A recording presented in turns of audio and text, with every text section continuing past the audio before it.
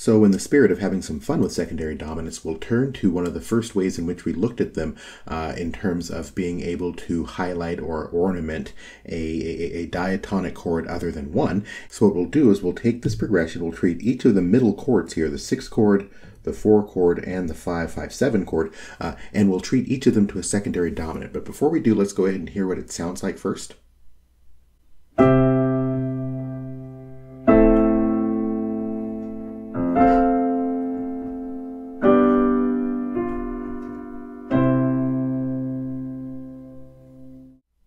So again, a very simple progression, of course, starting from the tonic, prolonging it by the 6, and then moving to our 4 as a predominant chord, then dominant, back to our 1.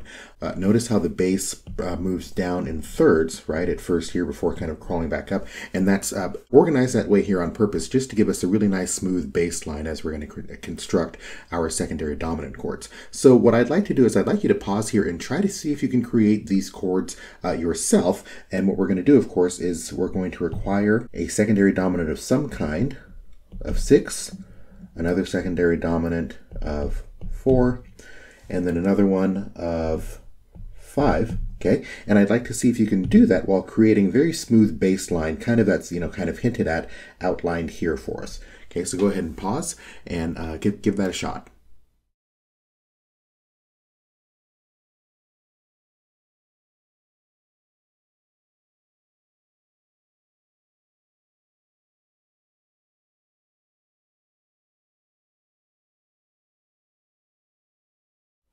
All right, so here's what I came up with.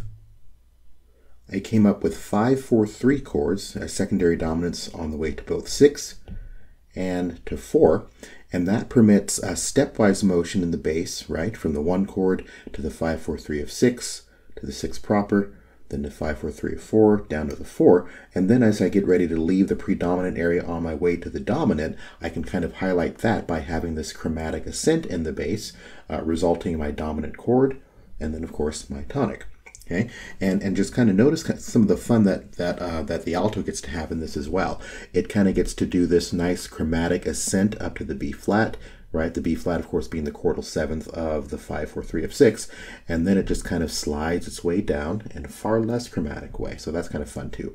I want you to notice something from the original progression. Notice that the soprano, in order to get from the F to the D, right, both I guess in the original and in this one here, it jumps down a third. Well, when we had that in the original progression, that actually created this this direct fifth with the alto, which isn't the smoothest thing in the world, but notice that through the intervention of the secondary dominant here, what I've been able to do is actually have the soprano approach that that D while the alto is kind of holding a common tone here. So this nice oblique motion, a lot smoother, and so that when we finally progress to the 5 chord, right, now it's oblique motion again, this time with the soprano holding a common tone. So some really nice smoothness is afforded us there by, in this case, a secondary dominant. So now let's listen to this progression.